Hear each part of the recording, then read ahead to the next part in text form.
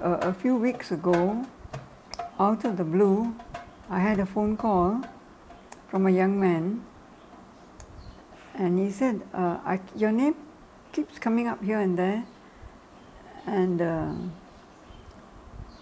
I wonder whether I can come and visit you. And I said, I didn't like the idea, because when you do it, you don't want people to come and visit and say thank you to you and all that, you know. He needed some advice, you know.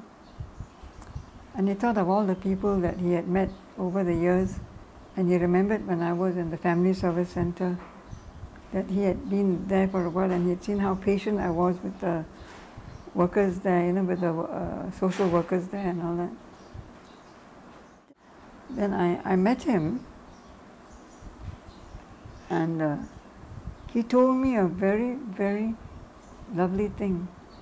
He said that now he's got a job, and he's not rich, but he's got enough money to think about other people as well, and therefore he wants to give back.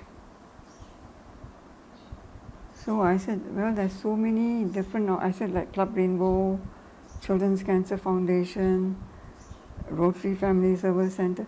I said, you choose something where you will be comfortable, where it's near enough to your home or your place of work, and you'll be able to do it, you know, without feeling the stress and say, oh, I wish I hadn't started this.